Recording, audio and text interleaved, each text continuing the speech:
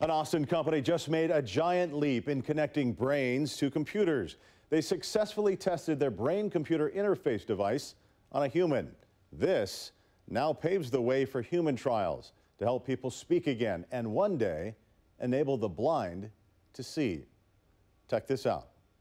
For those trapped in their own bodies by severe paralysis, a glimmer of hope is emerging from this operating room in Michigan. Austin-based Paradromics tested its Connexus Brain-Computer Interface, or BCI device, for the very first time in a human, with the promise of reshaping the future of medicine. How big of a deal was this recent surgery?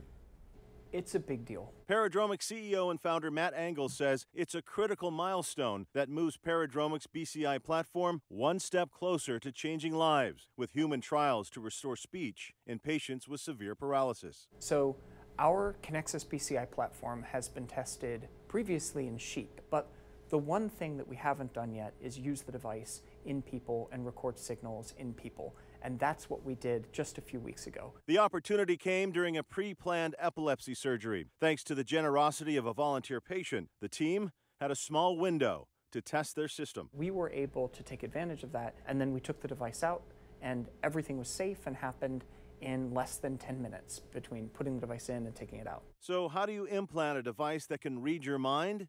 Paradromics Chief Medical Officer Dr. Stephen Rue walked us through the procedure. It begins with a small opening in the skull. A high-precision arm then positions a unique spring-loaded device over the exact part of the brain controlling speech. This arm allows us to place it right over the brain exactly where we want it to be.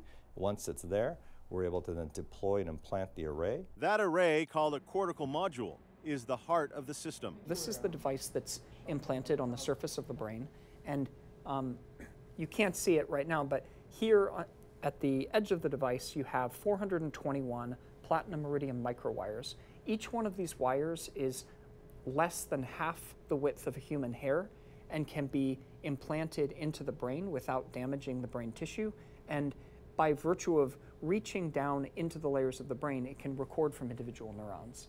And that level of resolution to record from individual neurons is what allows you to build a high data rate brain-computer interface. That ability to listen to thousands of neurons all at once is what unlocks a stunning amount of information. In animal studies, Paradromics' device achieved data rates north of 130 bits per second. For comparison, Matt Engels says that is 10 to 20 times higher than the 5 to 10 bits per second reported in Elon Musk's Neuralink BCI trials. But beyond the impressive technology, Dr. Rue says the company is guided by one unwavering principle. At Paradromics, patient safety is not just a talking point, it is our North Star. Everything we do is based around trying to ensure that what we do is safe, but also the operation itself is as safe as possible for the patients. With this successful human procedure complete, Paradromics is now focused on a future where no one is locked in silence. We see that the first thing that we can do with this technology is restore communication for people who